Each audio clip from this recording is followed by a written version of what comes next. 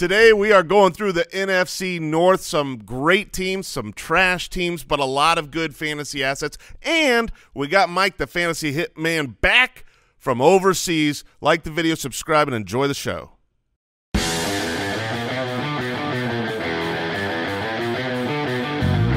Welcome to the Fantasy Footballers Podcast with your hosts, Andy Holloway, Jason Moore, and Mike Wright.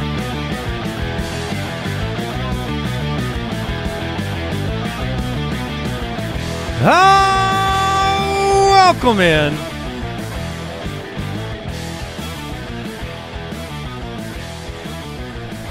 It's good to be back. It's good to be back, America, and nay, world. Mike is back Tuesday, July 5th. Jason is here, so we have the full gang back together. Whee! Yeah, well, Jason's definitely here. No more Jay Grizz. Divisional breakdown shows. All the Deucers in the house as well. So Brooks is back. You were off for a few days, Brooks. Oh, yeah. I mean, I can say that almost all the time. Just classic Brooks. Yeah, that's me. Going yachting. I was gonna say, do you see this situation with Mr. Bezos? do you know what's going on with Bezos? I mean, I assume you do. Nah, I don't pay attention. You don't follow one billionaire doesn't follow another. Say he doesn't pay attention to poor people. Okay. Do you know the Bezos situation? No, what's going on? Nobody knows with him? this thing? No. What's happening with Bezos? I mean, this is the most megalomillionaire maniac thing going on.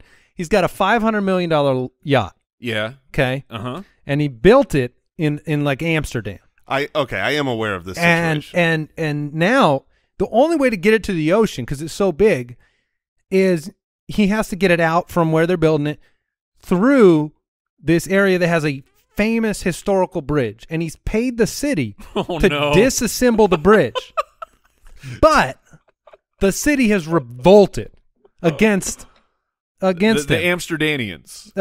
Exactly. And so they have they've protested. They have organized the throwing of rotten eggs.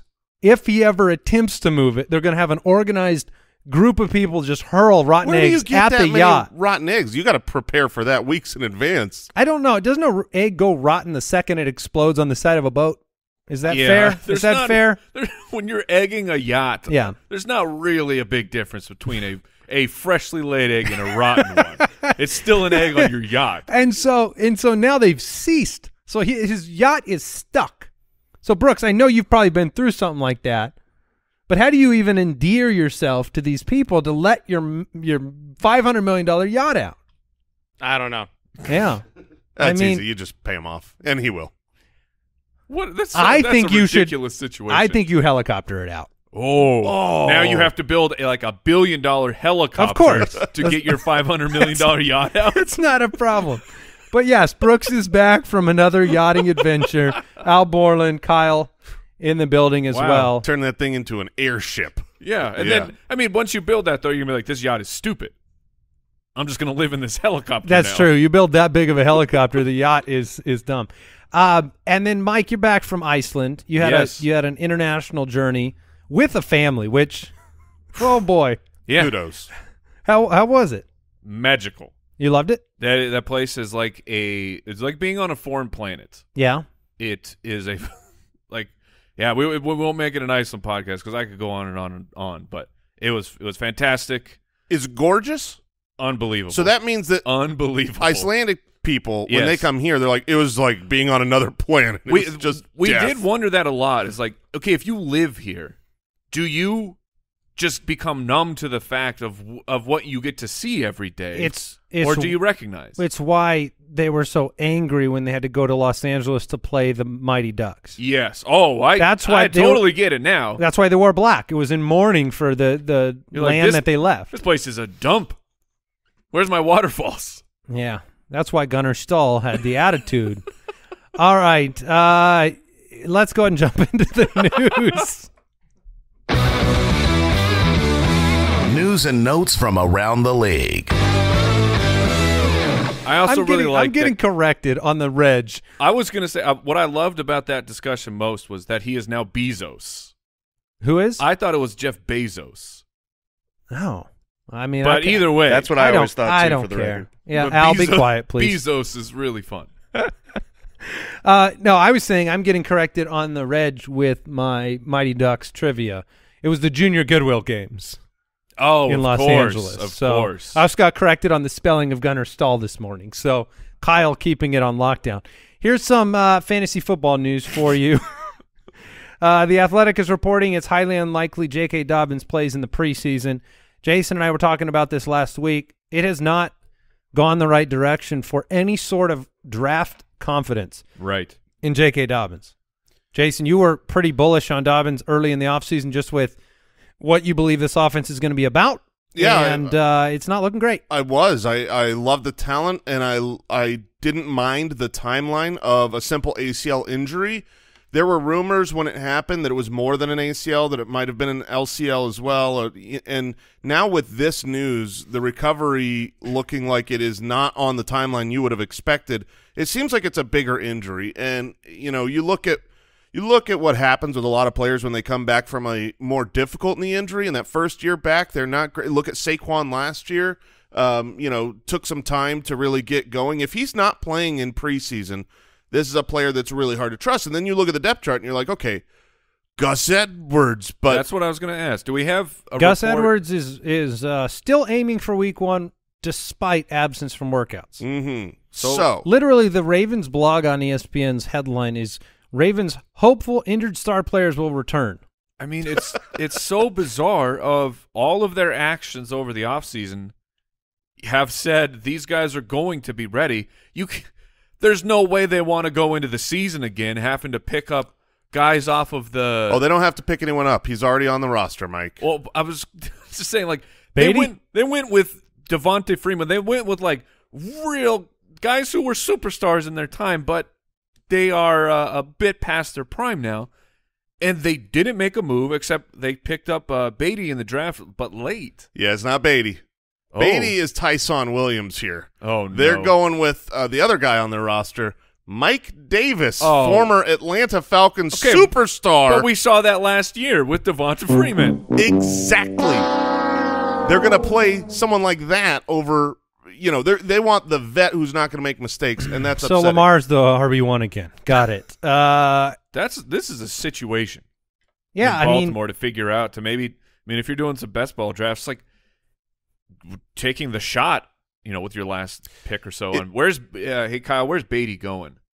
Is he even being drafted? He's undrafted. Yeah, it's really tough. That seems to be a mistake. When I'm doing these drafts, I keep passing J.K. Dobbins by and wondering how far do I let him fall. I have found a lot of failure over the years buying the injury dip. So right. I'm letting someone else take him at this point. Well, and it is quite plainly speculation. We don't know if he hurt the LCL or not. Nobody knows. I mean, I would hope somebody knows. The team. Well, nobody's letting us know. I mean, the team. All the reports from camp, they don't know. The beat reporters covering the team. Right. It's just speculation based on the timeline having a problem. Isn't your job as a beat reporter to know all the ins and the outs of the team? Well, Doctor patient privilege there. Oh yeah. So, the old HIPAA. Yeah, let's move on. Wait, we're reporting on this? Tyler Conklin, okay, separating himself as the favorite to start week 1 in New York for the Jets. It's more worthy of a report in case you were taking a flyer on C.J. Uzomah. Okay, that's fair. Because he's missing due to injury, so there may not really be a shot to take in the Jets' tight end room is what I'm saying. Agreed. Despite how much money they dumped into the position. Yeah, 3 years, $20 million for Conklin. Yeah, 3 years, he's $24 million for C.J. Uzomah. So the Jets run in the organization like they do.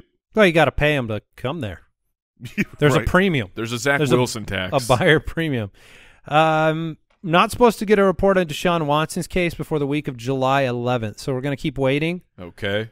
It is almost useless to keep speculating on how long the suspension will be because we will get an answer. But how long do you think? But how long until we know?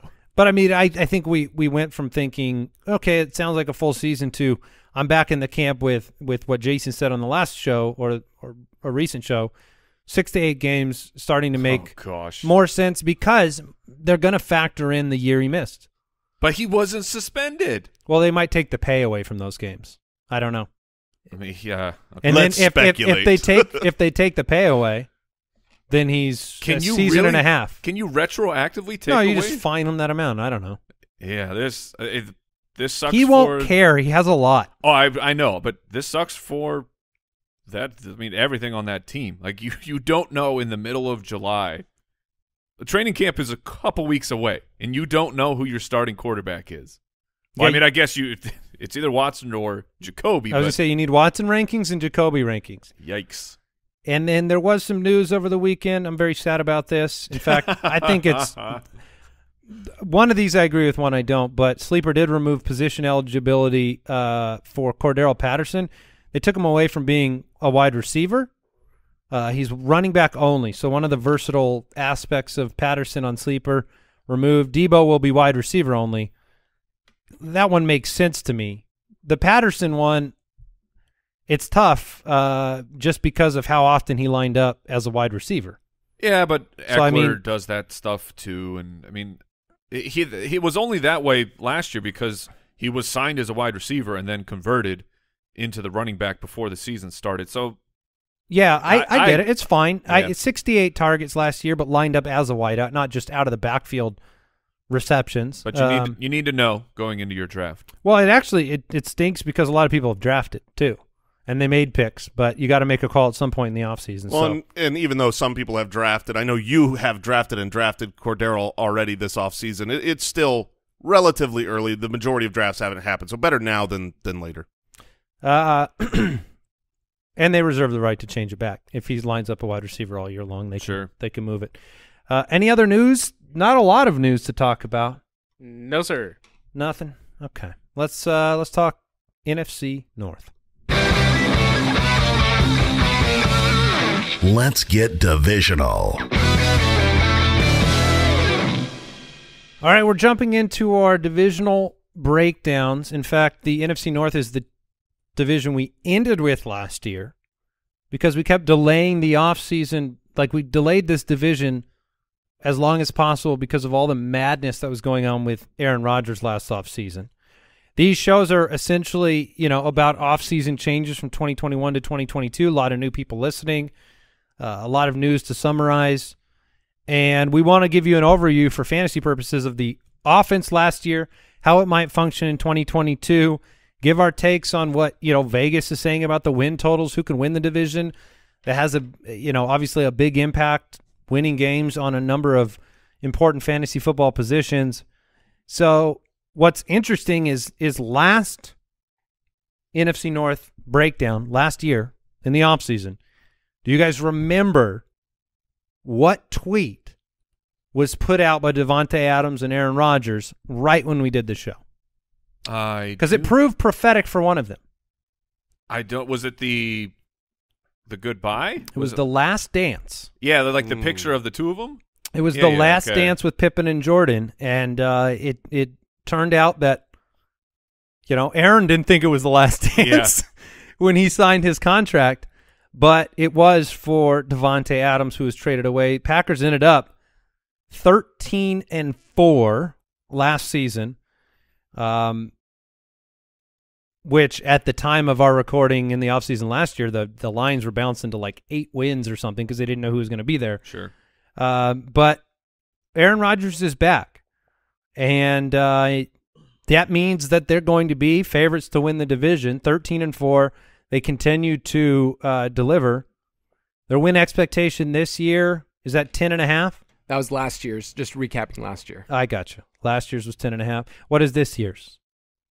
This year they're at 11. 11. Okay. So you lose Davante. I mean, you get to play the Bears twice. And the Lions twice. Yeah. So there's 4. Yeah. Pace of play last year, 32nd in the NFL, dead last in pace of play, but 10th in points per game. So very efficient offense, had the lead a ton. Only 28% of Rodgers' pass attempts came while they were trailing. So this was a team that won a lot of football games. And when it comes to fantasy, you lose Davante Adams, you lose Marquez Valdez-Scantling from the wide receiver room. You add Sammy Watkins. Yep. That's not an even swap, just so you know. No, it definitely is not. But everything for the Packers, it's the wide receiver room, the Lizard King in. But like, I mean, this is aside from Lazard and Cobb. I get you do have to factor in Cobb, but he did not look truly like himself last year as he's getting older. But this is a really new wide receiver room of who will the actual starters be. They trade up to go get Christian Watson in the second round. And how much does that affect Aaron Rodgers? That's my biggest takeaway. I know people want to, who's going to be the wide receiver one, and we can argue over that, but it's like all those guys are going late in drafts, and Aaron Rodgers has been such a staple and so consistent of greatness for fantasy football. Can he really continue that greatness if he doesn't have a true dominant number one wide receiver? 2 or more passing touchdowns in 15 of 17 starts, Jason. Aaron Rodgers right now being drafted as the quarterback 11 as we sort out the running back room. Yeah, that's too high for me. Obviously he is a first ballot Hall of Famer, one of the greatest quarterbacks of all time. He's going to get it done. They're going to win games. But when you lose, we talked about this with regards to Patrick Mahomes and the loss of Tyreek Hill. But on average, quarterbacks that lose a wide receiver one lose about 2 fantasy points per game over the last decade. He's going to go down a little bit, and he finishes the quarterback 6, and that was on the back of a really high 7% touchdown rate. Without Davante Adams, he's someone that I've seen him slip to really, really late in a couple best balls. I will still grab him. I have him on a few rosters, but as the quarterback 11, I'm taking someone with more upward trajectory. I am warming. By the way, his career touchdown rate, what is that? It's got to be close to that. It was 6% before the last 2 years. 6.4%. Yeah, 6.1 before the last 2 years, 6.4 if you include the last 2 years where he was 9 and 7.1, I believe. Yeah, I am warming on Lazard leading the way. I don't know what that will translate into. I think that'll depend on touchdown totals, but I would definitely favor Lazard the way they're talking about him, and then having competition. That's a rookie, Sammy Watkins, Romeo Doubs, Randall Cobb, the aged Randall Cobb, who I do think will be involved. I mean, tried and true targets, like the relationship that they have will lead to targets. And Tunyon won't be back and ready to start the season, so you're going to be taking some gambles in the wide receiver. Like, there'll be a team to target in a good matchup to try to find that non-Lazard option and just steal some points if you get it right on a certain week. Yeah, I agree. I still like Lazard's draft price right now, considering his biggest competition for targets in that system will be the Lizard King and a second-round rookie, a fourth-round rookie. Is Amari Rodgers going to be a factor at all? I mean, it seems like probably not, considering he just did nothing last year. There's so many names that we just said. Yes. That create a problem for drafting players not named Allen Lazard. Yeah, it is one of those situations where when you're looking for a breakout candidate, you can't have a much better situation than one of these nebulous wide receiver cores where you're not sure who it is, so nobody costs a ton, and you have a first ballot Hall of Famer. Pick who you think it's going to be and take a shot at one of these guys in your draft and move on. But I mean, when you talk about a lot, Andy, trying to find someone that you can drop week 1. If you draft at the end of your draft that you kind of know, is this player good or not? Is he in the offense the way we hope he is? I think taking a shot on any one of these guys, Christian Watson, Sammy Watkins, Allen Lazard. Yeah, Watkins and Cobb fit that to me, not the rookies. The rookies don't fit the week 1 drop scenario, but Cobb and Watkins, just in case. Right. Now Watkins, we already know is going to have 3 touchdowns in week 1, so maybe trade him. He's a 2-weeker. But, yeah, it's kind of nebulous. Now, I think the biggest beneficiary, we've seen statistically in the past, when you lose that number 1 target, vacated targets, they do go to a running back position very often, and there isn't a much better pass catcher out of the backfield than Aaron Jones. So I have high expectations for Aaron Jones. He had the 6th most running back receptions already last year, and we saw the playoff game. It was literally every target was Davante or Aaron Jones. I think Dylan and Jones will be on the field a lot together because they're going to manufacture offense. That's what they do. They figure it out in Green Bay. Yep. So he'd be my – like I feel so confident in Aaron Jones that I'm more than comfortable having him as my RB1. If I want to go wide receiver in the first round of the draft and come back and get Aaron Jones. Yeah, we've seen Aaron Jones climb a lot in best ball. So right now in Sleeper, he's at the 2-3 turn. He's the last pick in the second round. I expect by the time August comes around, he's going to be in the middle of the second. I love Aaron Jones. You know, I talked a lot about DeAndre Swift and his upside in that like middle of the second area. Those are the two guys I want in the second round more than anyone, Aaron Jones and DeAndre Swift. Quick moment here for A.J. Dillon. Give me the highest potential finish you see for him so our listeners know what to expect, you know, from the upside of A.J. Dillon. The upside is baked into an injury to Aaron Jones. If Aaron Jones goes down, A.J. Dillon becomes a top 10 running back for fantasy. So I think this is a guy that his median projection to me is not otherworldly. He's a low-end RB2 to me, maybe a middle RB2, but his upside is tremendous because Aaron Jones is not, you know, the most durable big-bodied back out there. Yeah, I expect Dillon will be a low-end running back too, and it's not just that, you know, if Aaron Jones like misses a ton of time, then A.J. Dillon's great. Aaron Jones will miss a few games. That's going to happen. If you in those weeks, you're going to be even more thrilled that you have Dillon on your team. Aaron Jones is such a great best ball player. Yeah, we all agree on Jones. He disappears, and then you'll get all of the great games. Let's take a quick break, and then we'll jump into Minnesota.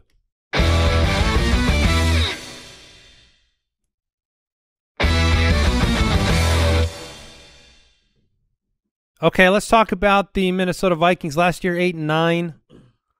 The win expectation before the year was 8.5. So all right, they nailed it. More one-score games last year than any team ever. Tied the all-time record for one-possession games. 14 of their first 15 games were one-possession games. So this is a team that could have had a vastly different season because they went 6-8 in those.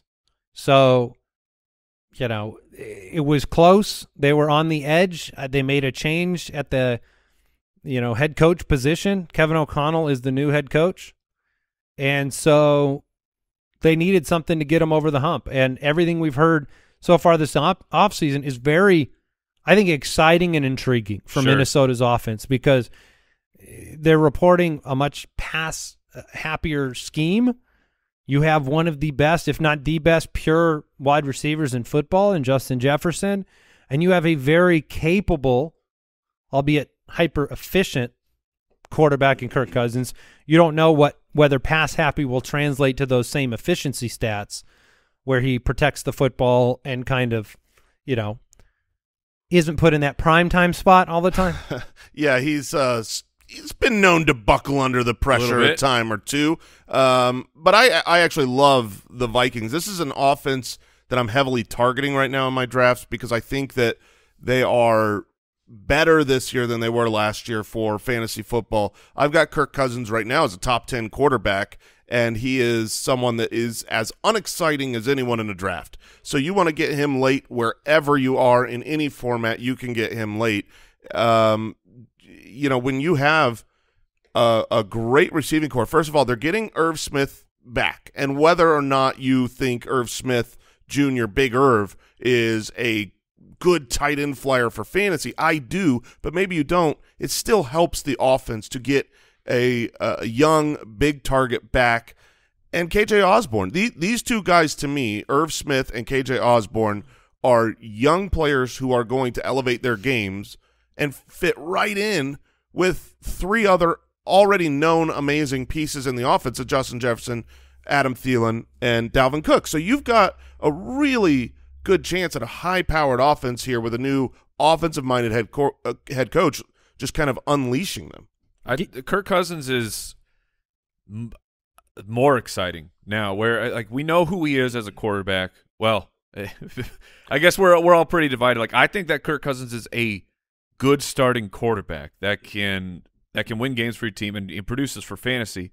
So the past 2 seasons we've seen 516 attempts and 561 attempts. If 561, like, if that number goes up like the way that they are talking, about, like Andy mentioned, all the players are very excited that Zimmer is about as curmudgeon-y, and it will be established as you can possibly get in the NFL. And with him out and this new system, Kirk Cousins could be one of those surprise quarterbacks where you're like, holy crap, Kirk Cousins was the quarterback 6 on the year. Yeah, if you were rolling your eyes at how long we're talking about Kirk Cousins, that's simply because you forget. You forget when the pass attempts were much higher in Washington. He was the quarterback 5 on a season, almost 5,000 yards. Years. He hasn't thrown for more than 4,200 and something yards ever in Minnesota. So he was almost 5,000 in 2016. He was the number 5 quarterback in 2017. So it is within him to give you a fantasy season that vastly outperforms his average draft position. So that's why he's getting talked about, and he has the weapons, like Jason said. And Dalvin Cook, look, I'm not worried about Dalvin Cook just because the offense passes the ball 40 more times than they did last year. He's too good and too important to this offense and too good of a pass catcher for me to really, I'll throw shade on him due to injury risk, but not based on offense that may be better. Yeah, once you get past, I think, 4 running backs in this year's draft, when you get to the 5th running back, there is a group of about 8 guys you can make an argument for, and Dalvin Cook could easily be the 5th pick overall, and that could end up being a great pick. He could drop to the turn and still be a better pick. Last year, Dalvin Cook he was tied for the 4th most carries inside the 15. Inside the 5. He had 15 carries. It was so weird. That turned into 3 touchdowns. Meanwhile, you have Damian Harris. He had 15, turned into 8 touchdowns. Antonio Gibson, 15 carries inside the 5, turned into 6 touchdowns. He had 16 touchdowns the year before. He had 13 touchdowns the year before that. Right. The bad luck that he received inside the 5 speaks to it, and I would expect him to. He'll be right around there again. If he gets 15 carries inside the 5 again, that's not a surprising thing. But what would be surprising is if he stayed at 3 rushing touchdowns on those attempts. So I expect Dalvin Cook to bounce back in a big way there. Injuries included, Adam Thielen finished 61st at the wide receiver position in 2019, then jumped up to 8 in 2020, down to 28th last year, missed 4 games, I believe, but double-digit touchdowns in 2 consecutive seasons. You combine pass happy with a player that has a nose for the end zone. Are you avoiding him because the ceiling isn't what it once was, or are you monitoring that draft position and taking your shot if he gets to a place you like him? I find that I am avoiding him in redraft leagues and targeting him in best ball leagues. I think he's going to be very touchdown dependent, and so you're going to have weeks that are fine, but he is no longer the high-volume 150-target guy that was a fantasy gold mine. That's Justin Jefferson on this team now. So when you get around the goal line, he can still take people out of their shoes, lay them on the ground, and catch a wide-open touchdown, and I want those on a best ball league where I don't have to make the start-sit decisions. Now, he's not being drafted like that former Adam Thielen. He's the wide receiver 30 right now. Yeah, that's why I'm in. I mean, a 7th-round wide receiver that has the potential to finish in the top 24 and score over 10 touchdowns. I'm in on that because he is not your wide receiver 2 if you're drafting him in the 7th round, unless you've drafted like all running backs to start. He was the wide receiver 7 through the first 12 weeks last year, which is kind of wild, but obviously on the back of touchdowns.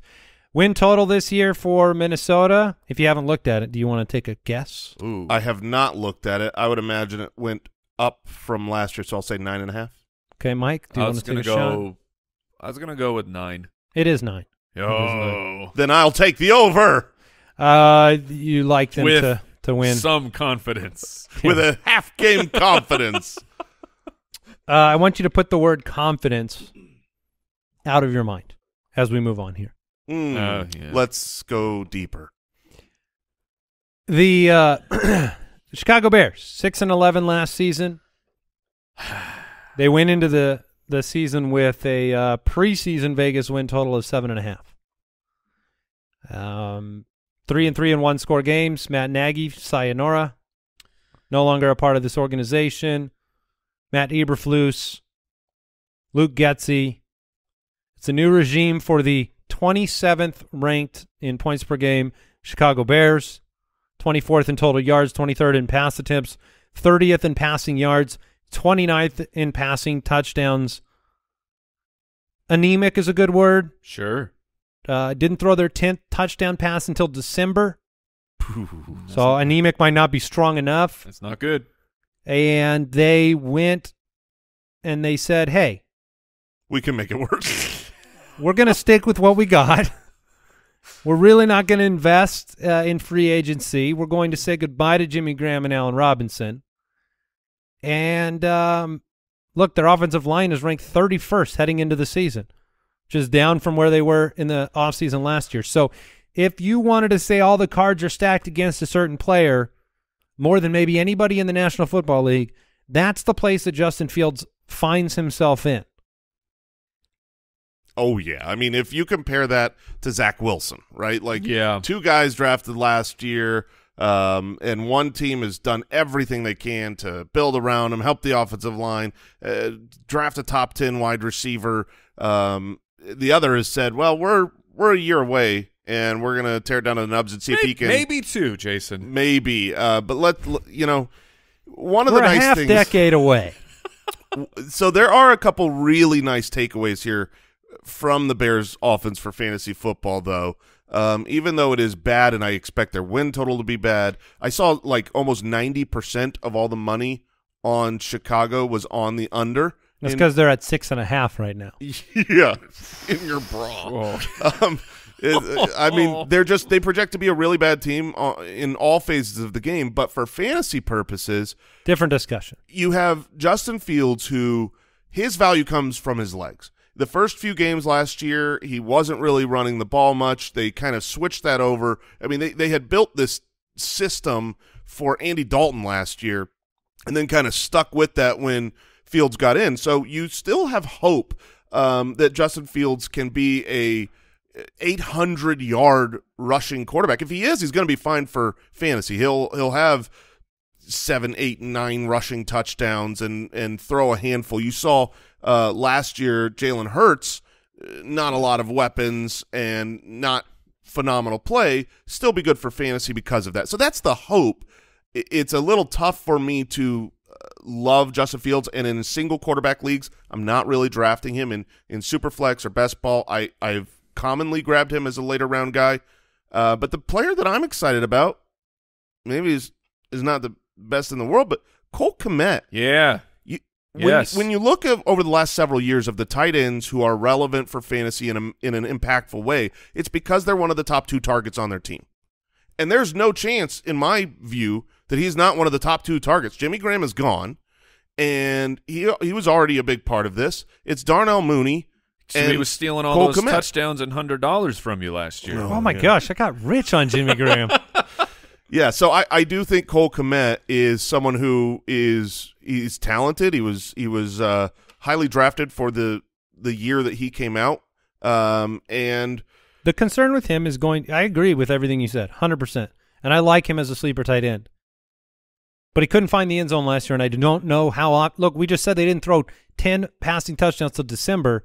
So if he doesn't occasionally just jaunt into the painted area every once in a while, you could have I see the PPR Cole Kmet. I see 6 for 48 and no touchdown Cole Kmet. And that would be the only downside is you have an offense that is going to score in the bottom 10. Mm-hmm. No, the touchdowns is if he ends the season with 3 touchdowns, he won't be great for fantasy. If you give the 3 Jimmy Graham touchdowns over to Cole Kmet and he ends up with 6 touchdowns, then you're going to be difference. Pretty happy. Having 93 targets last year, like he was essentially an 18% target share player, for that to turn into 0 receiving touchdowns that is a major anomaly. statistically. So I'm in on Cole Kmet. He's very interesting. What you didn't know, and I don't know if you guys had seen this, but the camera wasn't on him a lot of the time, but Jimmy Graham would trip him right around the goal line. Total grandpa trick. Yeah, right at the one. Your shoe's tied. Except Your he actually tied his shoes together. He just tied his shoes for him? His shoes were tied together. They're nice and tight. Meanwhile, that couldn't happen to Jimmy Graham because they're Velcro. Right. Man, it's a multi-year ruthless attack on Jimmy Grandpa. And how much older than Jimmy Graham are we? Like multiple years? You call him Jimmy Grandma? No, I don't know. He said Jimmy. He actually used his real name. Oh, did he? How much? How old is Jimmy Graham? He's 98. No. Yes. Nice. Okay, so we're not older than Give me him. the real age. He's 35, so we are Yes. 3, 2, and 1 years older. We'll just Great. Hey, I want to talk That guy's so old. What a loser. he could still do our job at his age. Oh, for sure. I want to talk about Darnell Mooney for a second. Yes. Expectations. My concern with Darnell Mooney is that I think you're going to get exactly what you got over the last 8 games of last season, which is, look, he was on 172 target, 95 reception pace during that time. 1,200 yards. Sounds great. But he had 4 games in that 8-game span that were great. Awesome. And 4 where you would have regretted putting him out there on the field. 49, 83, 25, I guess you were okay, and then 43. So you had 4 games that you were thrilled with, 4 games that were okay. And that's probably what it's going to be like this year for Chicago. Putting Justin Fields in a position to succeed means using the legs that he has, which takes away from the receiving options, and then using David Montgomery, who is a high-volume workhorse type of back.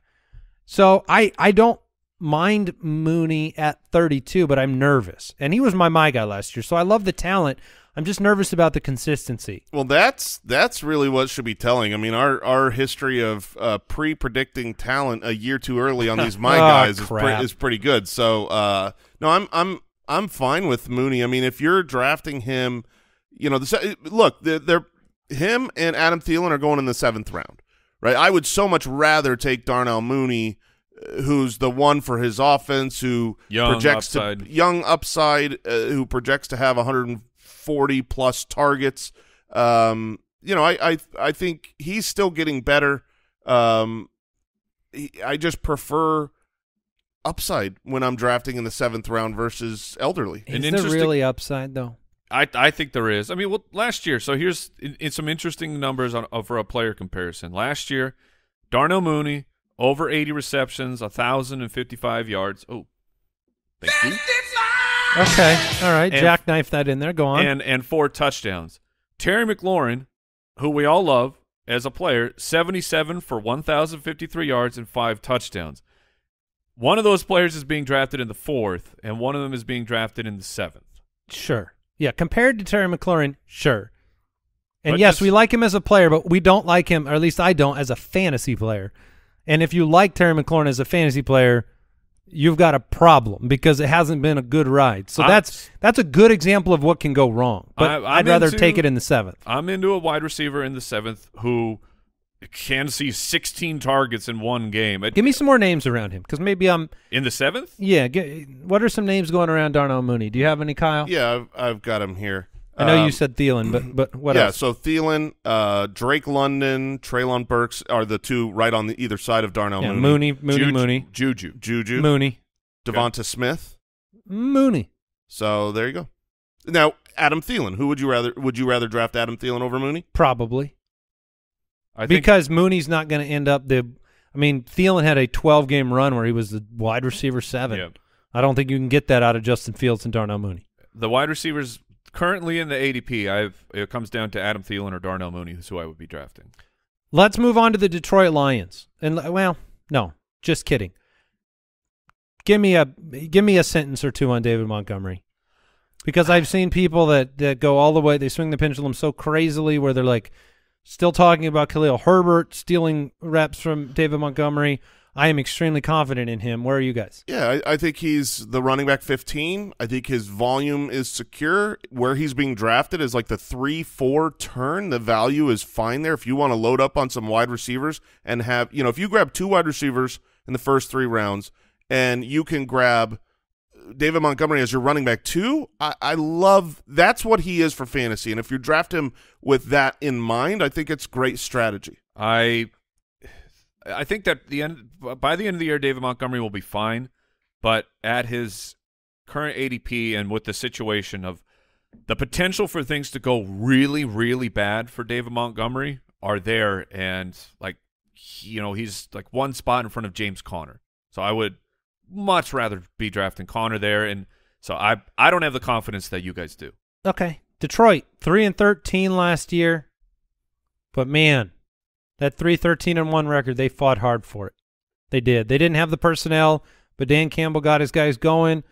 The preseason win total expectation was 5 last year. Do you want to take a guess at where it's at this year for the Detroit Lions? 6.5. Oh, I'll take the under on that. Oh, you're wrong. 6.5. Oh, It was 6. It was bet up. So I would take the over. I think they'll win 7 games. Okay. And they're a very interesting fantasy football story to look at because 25th in points per game, 25th in pace of play. Garbage time is something that they spend a decent amount of the week in garbage time. Is it garbage time when it's still the second quarter? I guess you're asking a real question. That's still the game. I don't think any garbage time in reality can exist outside the fourth quarter. That's my definition. I don't know that it's garbage time ever if the team knows they're not going to win, but they're just doing their best. You know what I mean? Sure. I think the other team has to be wanting to play a prevent-style defense to qualify it as garbage time. Well, then no garbage time for the Detroit Lions. Just very pass happy. They were a very, very bad defense last year. 31st in points allowed. So to add to the Dan Campbell, love, 4th best against the spread, but only 3 wins. So they fought. There were closer games than what a lot of people expected. And this offseason, DeAndre Swift's going to come into the year healthy. We hope he stays that way.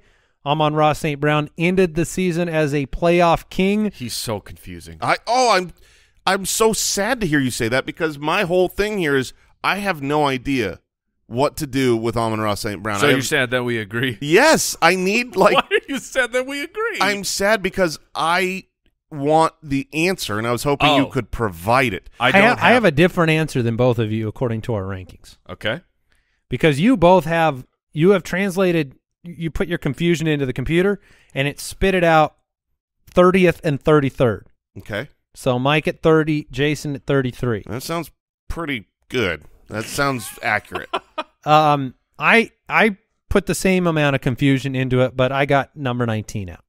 Ooh. Okay. So I think, Goff is capable, Amon-Ra is capable of, 10 targets a game type of numbers. I mean, we know Jameson Williams is going to be a slow developing situation. I mean, how many total targets, if you were to go bet it, how many total targets on the year is Jameson Williams getting? I think the line. Is it 50? I would take the under on that line. So, that it's going to be Amon-Ra as a primary target. DJ Chark is not going to steal 1 million targets in this offense. So I think from a PPR perspective, Amon-Ra will volume his way into the top 20 at the end of the year. Now, this is not to say you get the playoff king version. Oh, he was so good. But this was a rookie, so you kind of throw out the beginning of the year to a degree anyways. Yeah. And you try to look at this fairly, and I think that, 4 or 5 targets coming in garbage time most weeks alone is going to pile up. He should be the chain mover. I mean, you can't really do what he did on the field and look as good as he did doing it without as long of a run. Without being capable. That being said, during that stretch, the majority of his success came without T.J. Hawkinson and without DeAndre Swift, who they could easily be the first 2 targets ahead of Amon-Ra St. Brown, but Amon-Ra should be in that mix. And to start the season, and that's for draft purposes, if you're talking about your home leagues, your redraft, your keepers, the beginning of the year is far more important than the end of the year for drafts. Jameson Williams not going to be there to start the season. So I do think Amon-Ra, I've statted him out for the season, but I based on everything that's being said, he should be drafted a little bit ahead of that ranking because he should be a stronger start to the year than at the end. And I'm not trying to make my guy case for Amon-Ra. That's not where I sit. I'm not extremely excited about it. I think he's the kind of player that may lose some of his value over the back half of the year as Jameson Williams becomes involved. But I mean, I have him for 100 catches. Sure. And, he had 90 last year, so I have him for 106. And 100 catches, you're in a half-point, full-point league. It's going to add up pretty quickly. 6 straight weeks of double-digit targets to his finish. His target pace was like 190 in that stretch. It's so absurd, but and that story has been laid out of, the absence of DeAndre Swift, TJ Hawkinson, of Amon-Ra, it comes down to, for me, how much do you actually really believe in the player? Because we've seen, in the past, we've seen guys who actually aren't that great do things like this. They catch fire at a particular time when their opportunity was incredibly high. He was a 4th-round pick, but, out of USC, and to do those things, he has to have at least some ability, but can he replicate anything close to that? I would bet against that. Yeah, he was 89th percentile in our explosiveness metric that you see on the website, player profiles. That's the place he excelled, 4.5, 140. But he was just shifty. I mean, he just found open spots on the field, and that's a hard to quantify thing when you go back and watch the tape. As the play developed, the defense around Amon-Ra started to disappear. Hawkinson, DeAndre Swift, both interesting for fantasy purposes. Jason really went against the grain when we went to Detroit and selected DeAndre Swift as his breakout pick, but for good reason. RB7 from weeks 1 through 11. You can. There's only a handful of players that could push 80-plus receptions, 90-plus receptions at the running back position. He's one of them. Yeah, I mean, you've got your Austin Eckler that, I've seen Austin Eckler often drafted at the number 3 spot this year. Obviously a much, much better offense, more touchdown upside with Eckler than with DeAndre Swift, but it's a similar style of player, a guy who is truly game script proof because he is so involved in the receiving game. And so I would think that DeAndre Swift, if he's in the second round, he's a great pick. Him, Aaron Jones, I talked about it earlier, guys that can catch the ball and are extremely involved in their offense and are very, very talented. And going to be losing.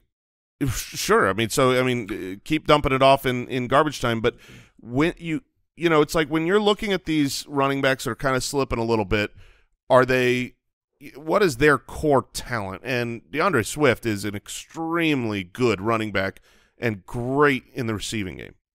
This is where fantasy players can get really stupid sometimes. And, if you're obsessive, if you're listening here, it's July, which, by the way, 3 shows a week starting right now. Oh, no. July is here. Tuesday, Thursday, Saturday shows. August, it's coming, Mike. Prepare yourself. Get the jet lag over with. The jet log? The jet log. It's I didn't say log, did I? Oh, yeah. I've got nods from the deucers. Yeah, it kind of sounded like that. Look, you might have had a jet log as well. I dropped one in that plane. Yeah, that's a jet log. Did you? You had a plane poop? I didn't. Oh. Sorry. It was just too good Have of a you joke. had a plane poop? Oh, I have wrecked an airplane bathroom. No. When you got to But you're go. not dropping into any Dude, water, man. I don't care what. I will not. I would. No, you won't, because I you will won't even. sew that thing up. We have different inner workings. Like when I got to poop sensibilities. when I got to go, like I am miles up in the sky and there's nowhere else for me to go. I am not afraid to rock one in turbulence. So I got to dig in with your jet log here. Was there, because oftentimes there's a waiting a queue Sure. outside the door. Do you happen to remember when you wrecked this bathroom whether there was a queue? I do not remember. 'Cause that would be- unfortunately. Opening that door and looking in the eyes of the Do other you say person. jet log alert? you got to go full Ace Ventura. Just Do not go in there. All right, here's 3 wrap-up questions for you on the NFC North. Who wins the division? I will take the chalk. I'm going to stick with Green Bay. I'll go with Green Bay. Although I'd love to pick Minnesota, but I did that last year and I was dumb. Yeah, I do think Green Bay wins it, but betting-wise, the Vikings to win it is a solid bet at the odds right now. Toughest player to project in the division as a whole? Amon-Ra, for me. For me, it's probably Allen Lazard. Yeah, I think it is Amon-Ra. I'm going to go back and look at my Lions after this show. Who's the sneakiest player to add? Maybe a dynasty ad in this division. Do you take a shot at like a Romeo Doubs? Is that a sneaky addition?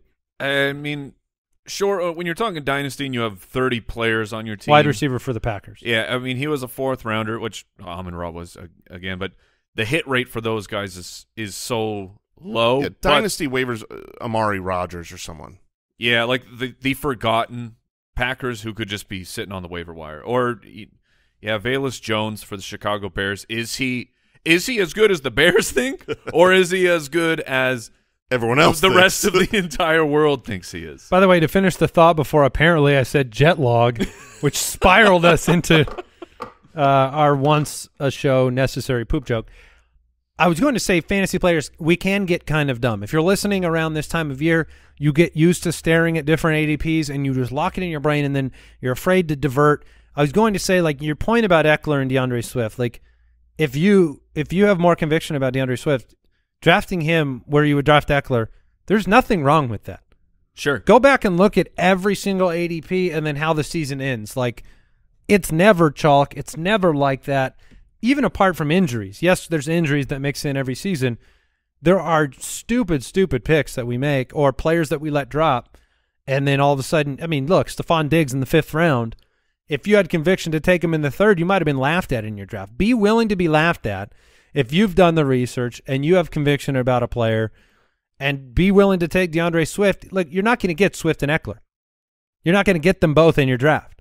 And just because you draw the 4th pick or the 5th pick or the 6th pick, you know, you're probably not going to end up with both of those guys. So if you have to make a call at 6 and you can't trade down. Man, at 6, that's where I'm tempted to try to get both. You can take Eckler and you hope Swift gets back to you. Whew. You probably don't get Eckler at 6. That's fair. So you if you're in the Eckler don't. spot, maybe it's 4 or 3. But I'm just saying, like, be willing to step out if you are sure on a player and don't freak out about ADP. The name I'll throw out to continue the previous conversation, I want to just throw out KJ Osborne as someone that I think is worth a late-round flyer. Obviously, Adam Thielen, he's been great, but he is getting up there in age. If they open this offense up, everything we've seen from KJ Osborne has been good on the field. He's a young player who's really had some flashy moments. If he gets the opportunity, I think he could be a good fantasy asset. All right, that is going to do it for today's episode. NFC South on Thursday, another show on Saturday. And if you want the Footcast, our exclusive weekly episode for the Foot Clan supporters, you can go to jointhefoot.com. Check out our community. That'll get you access to Foot Clan leagues. Like I said, the bonus episode of the show and a ton of other perks, including discounts on the Ultimate Draft Kit. So check it out, jointhefoot.com. That'll do it. For Icelandic Mike, Jason Moore, Andy Holloway, and the Deucers. Yeah. We'll catch you next time. Goodbye. Thank you for listening to another episode of the Fantasy Footballers Podcast. Join our fantasy football community on jointhefoot.com and follow us on Twitter @TheFFBallers.